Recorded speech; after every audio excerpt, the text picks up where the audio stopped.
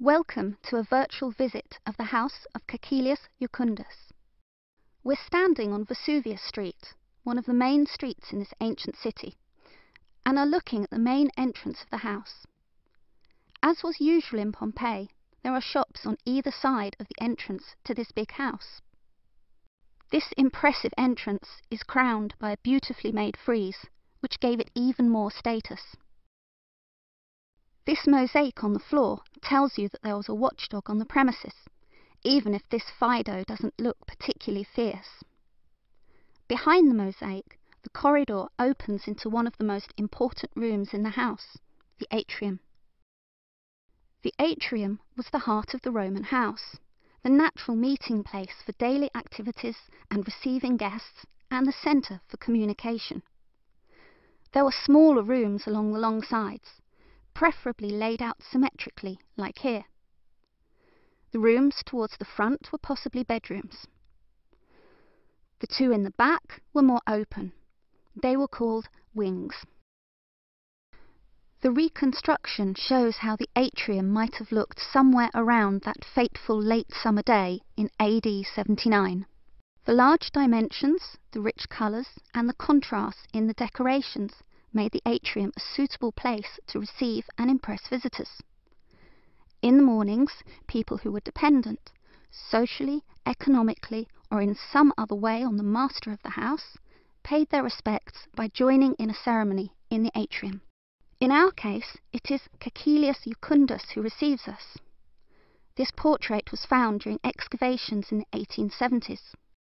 That the atrium was used as a kind of stateroom is also clear from the fact that the house's treasure chest was placed here, as well as the house altar. Putting it near the entrance demonstrated the family's piety and wealth. An altar in a house was dedicated primarily to the house gods, the lares. The altar in our house was very lavish. On the platform was a carved frieze with an unusual and gripping motif. It shows the damaged large temple of the Roman gods Jupiter, Juno, and Minerva in the Forum in Pompeii, as it looked after the earthquake which shook the city in AD 63, less than 20 years before the volcano erupted. The temple, like the equestrian statues in front of it, leans precariously. The altar was put up probably in gratitude for having survived the catastrophe. No one knew then that it foretold an ever worse one. Thanks to an ingenious architectural solution, a roof sloping down towards an opening in the centre of the room, the atrium could ensure important daily needs like light and water. Through these tall doors, light flowed into the smaller, windowless side rooms around the atrium. Through the opening in the roof, the house could also collect rainwater. It was collected in the pool under it, and was then led to a large underground cistern. In Iucundus's time, this function wasn't as important, as the house was connected to the communal water network and the aqueduct, fed by mountain springs. The smaller rooms are also finely decorated. Sometimes, like here, the colour scheme is calm, perhaps more suitable for a bedroom. In Roman decorative painting, the wall was divided into zones and panels. The geometric style on the top of the wall here is very old-fashioned, like the house itself, about 200 years old when the volcano erupted. The rest of the decorations were renewed in Iucundus's time, some decades before the catastrophe. When we continue past the atrium, we come to the house's finest room, the tablinum. We will pass through it on our way to the gardens. In antiquity, this way wasn't open for the majority of guests here, or even the household. They used the corridor outside instead. The tablinum was the special domain of the master of the house. The walls are richly decorated here, with paintings of the highest quality. Pictures with mythological beings and scenes from the theatre world are presented within richly decorated frames. The wall paintings are still relatively well preserved. The fact that several sections in the middle zone are missing is because they were cut out and put into museums. During the excavations in the 18th and 19th centuries, it was normal to treat ancient wall decoration like this and frame them like paintings. Today, it is common to try to keep and maintain them in place. All of the paintings that were cut from Caecilius Iucundus' tablinum walls are now seen here. We're now entering the garden, the peristyle. The word comes from the Greek and means something surrounded by columns, in this case the cultivated gardens in the middle. Only two sides of Iucundus' gardens had colonnades. On the third side there was a series of rooms with large openings facing instead towards the gardens. On the fourth side was the tall, richly decorated wall marking the boundary between Iucundus' property and his neighbours.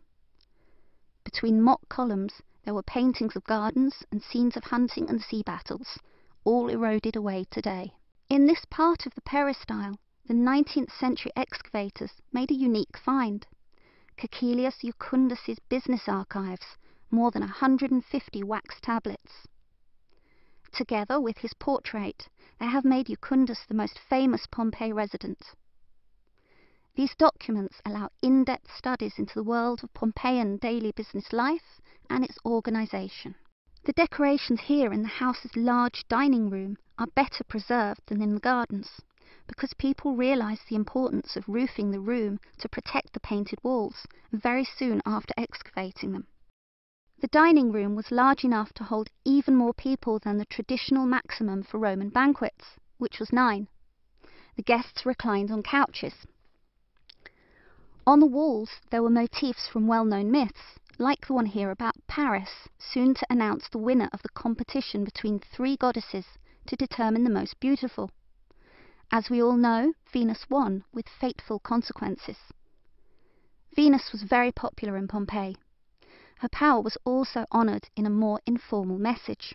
At a level just above the dining couches, someone carved the following 3 lines of verse into the wall plaster. Quisa mat valiat, periat qui nescit amare, bis tanto periat quis amare vetat. He who loves should live. He who knows not how to love should die, and he who obstructs love should die twice.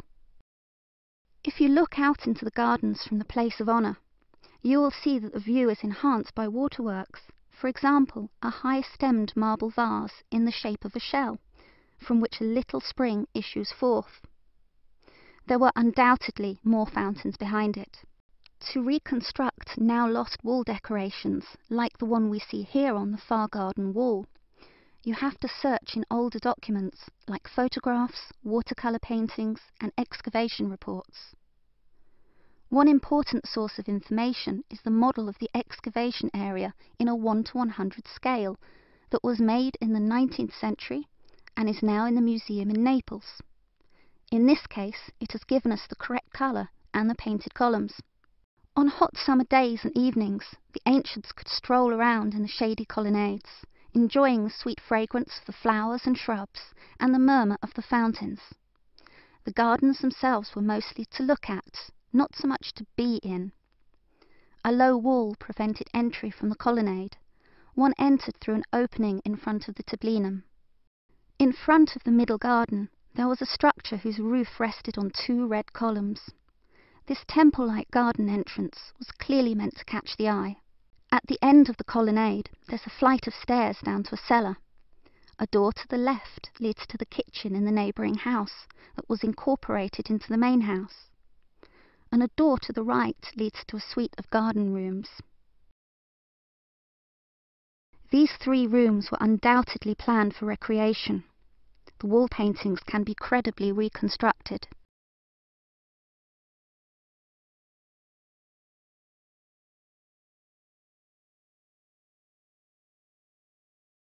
On either side of the tablinum, there are 2 more rooms that could well have served as lounges or reception rooms for smaller banquets and dinner parties.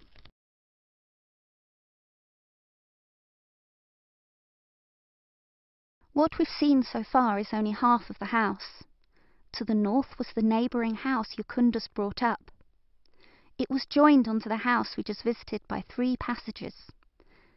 In the northern house there was a kitchen, a latrine, a stable, an open courtyard, and an atrium with small rooms and a dining room.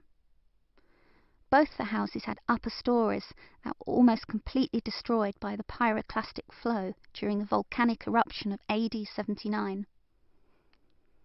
How many people lived here once, family, servants and slaves, is impossible to know. They were undoubtedly numerous. We now end our visit to Caecilius Iucundus' stately house. We hope you got a good idea of how it looks today and how it most likely looked in his time, less than a generation before the catastrophe of AD 79.